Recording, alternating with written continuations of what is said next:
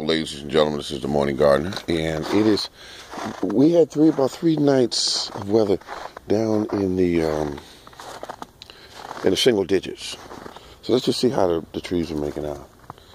Okay, I'm looking at the buds on this one. This is one of my peach trees, and it's been through severe cold. There's nothing green on it. I see a couple of looks like fruit buds there, and here's another one, a much younger one. It might produce this year, but I got a real good feeding program for them this year. And here, one of the apple trees, we go out and look at it, and right now it's about 20 degrees out here. So I'm not staying out here long. I just want to give you good people a good look at my garden. Yeah, the buds look real good on it. They look real good. And this one here is one of the younger trees. Yep, that one looks good. I mean, it really got cold. And you can't even see where my piles of leaves are, but they're in this direction. I see a couple of tracks where the cats have been walking out here, looking around for something to eat. Now, there's a plant over here that is the only one I have right now that's out here. I have one in the house, and that's my garlic. It's piercing through some of the ice, and the strawberries are underneath all this ice.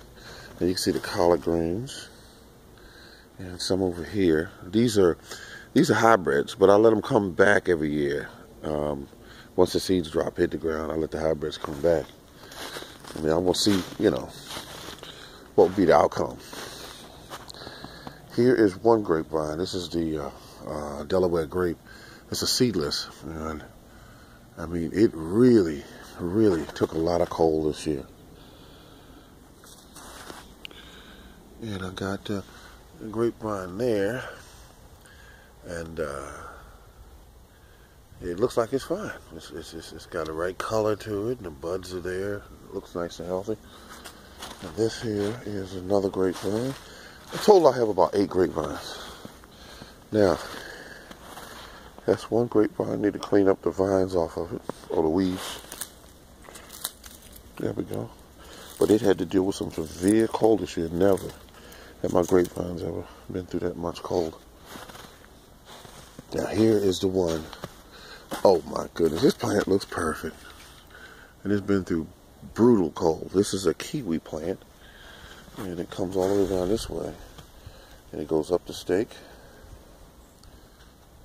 and so right now it's about 5 feet tall, and it's really going to take off this year. Now, what I have around the base of it is I have it insulated with wood chips, and that should be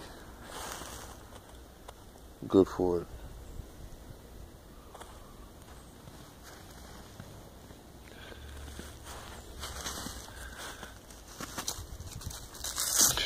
What that was.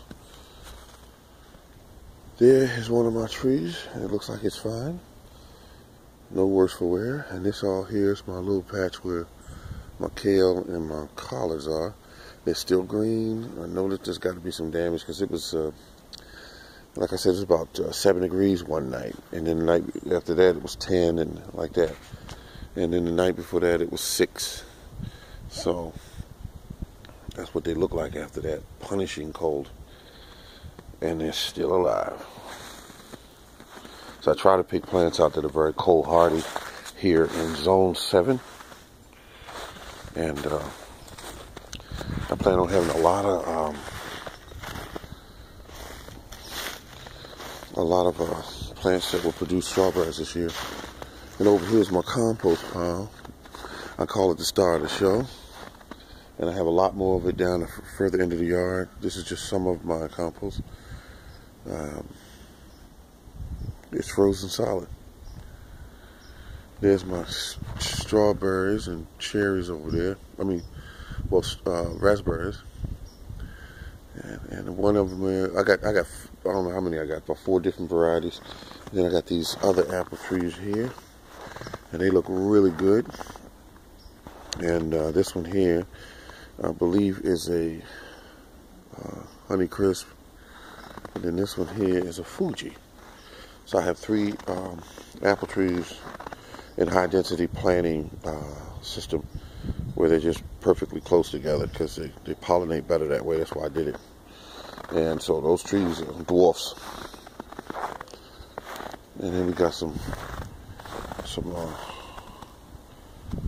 kale here. And that's starting to really get cold when the winds cuss it up. So I'm not gonna stay out here long. And then we got over here. This is raspberries, and they're perfectly green and full of life. You can see that. Yep, you can see that the buds on them look nice. And this one here, we got another one here. Well, I thought that one was dead, and there it is. It's tiny, but it's there. And here you have one, and you have some another up here. It's doing good. And then the one further up, I think that's probably seen better days.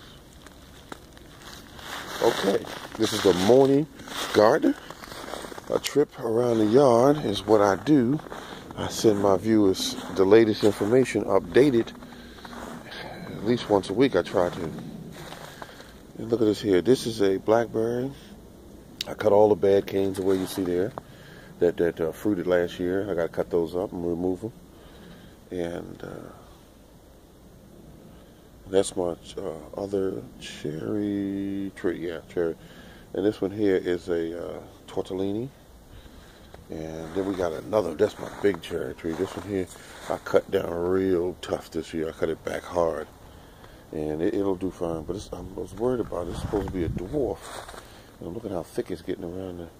But if it get any thicker than that, I know that they sold me a standard instead of a... But I got to still keep all of them in check. I got to keep them small. And this one here is a Bing. Oh, by the way, this one here was a Stella. One of my favorites and the only one I have. And over here, oh, that's an Alberta peach. They say that's one of the sweetest peaches you can get. I put it in about, I guess about a year ago. And it's really gotten some size to it. It's going to get really big this year. I have another feeding program, as I was saying earlier, that I'm going to really put these trees on. And over here, you can see the cuttings. I always leave the cuttings sometimes on certain trees. I leave them right here for them to decay right there. But if I need them for something else, I can move them. But in the meantime, they stay right there. This one is full of buds. Now this tree is a peach tree. This is called a Hale Haven. And this tree here really produced last year. I mean, it was 15 feet tall, and it's supposed to be a dwarf, but it's supposed to be a dwarf. But it was 15 feet tall, so I don't know what they really sold me, but I know it's a peach.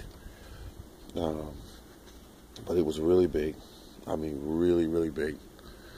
So all these are buds, and most of them are fruit buds.